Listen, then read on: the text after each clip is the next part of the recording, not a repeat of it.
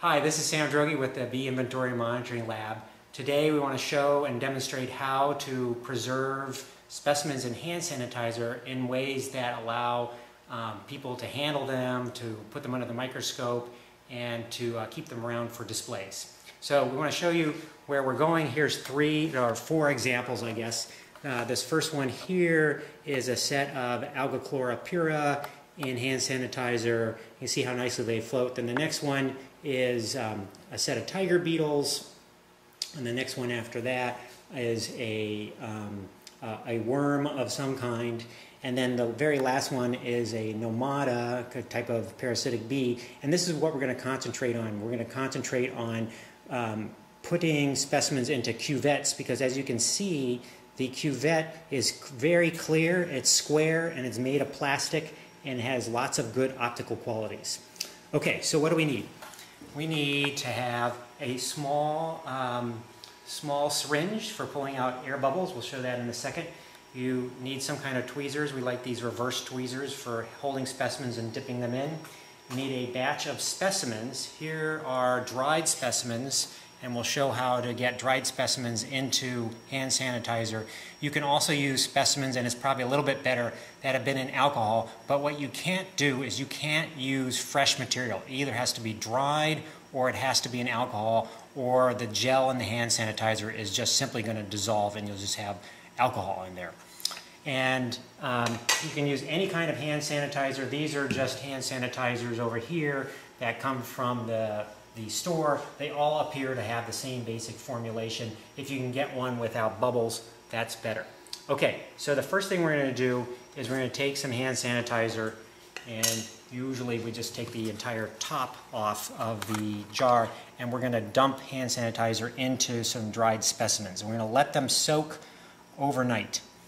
Better would actually be to let them soak for several days, because what needs to happen is the hand sanitizer has to soak into the specimen and replace the air that's inside the specimen. Because as you can see from some of our specimens and some of our examples, little tiny bubbles of air will come out of the specimen and it just won't look good. It doesn't do anything, but a nice presentation is a specimen in hand sanitizer that looks like it's floating with no bubbles in it.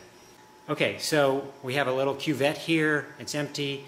We're going to take our ketchup bottle with hand sanitizer in it, and we are going to pour, and I realize I should have my reading glasses on, but I don't, some hand sanitizer in there about halfway up.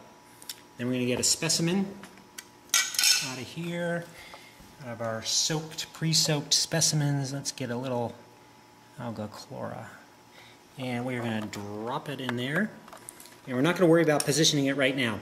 I'm just going to fill up the tank the rest of the way here with hand sanitizer. And we're going to put a cap on it. No cap, everything will evaporate out. And we're just going to let that continue to soak, because bubbles, as you can see all the bubbles in there, bubbles will continue to come out of the specimen for a while. So we're just going to let it sit for a week. And then once we have that done, we're going to come back like this specimen here, and we're going to remove bubbles from there. We're going to use the syringe. This one has a very narrow tip, so it's super handy. And what you do is you depress the bulb of the syringe beforehand, otherwise you're going to add bubbles in, and you move up to the bubble and you suck it out like that. I'm not doing it very well because I can't really see what I'm doing because of the camera, but oops, and then I just added bubbles, so that was a negative. But you get the basic point. You're moving bubbles by inhaling them into the syringe. That's it. And once you have the bubbles removed, then you want to add a little bit to the top. You want to completely fill the container with hand sanitizer. If you add some more bubbles at the same time, you know how to remove them. And then you're going to do it to overflowing. So you want more than enough. So you add the cap onto the top, get rid of the excess hand sanitizer, and then we have done massive testing, and we have found that super glue rather than crazy glue does a better job and a neater job of sealing the edges. So at this point you can seal the edges around the cuvette, and the specimen will stay there indefinitely.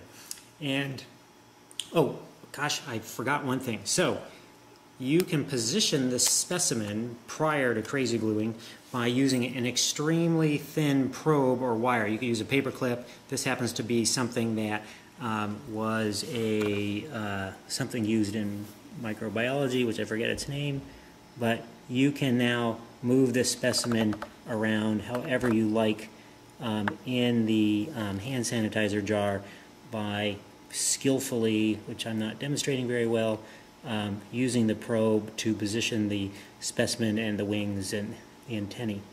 So you get the point. Then after that, after you have it positioned, then you can crazy glue the top, or actually no, sorry, super glue the top on. That pretty much makes it indestructible.